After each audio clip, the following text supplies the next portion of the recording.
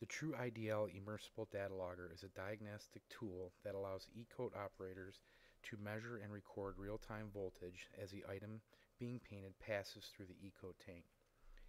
The e-coat process depends on voltage, and voltage is the potential energy available to carry electrical current.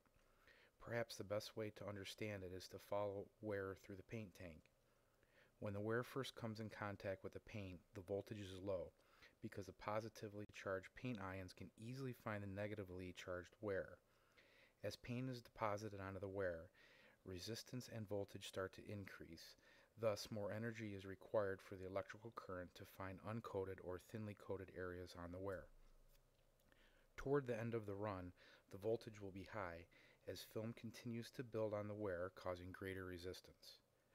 During the wear's transit through the paint tank, if there is an interruption in current flow, it will cause a drop in voltage. This can be caused by a problem with an anode cell, loose connection to the conveyor, or other issues.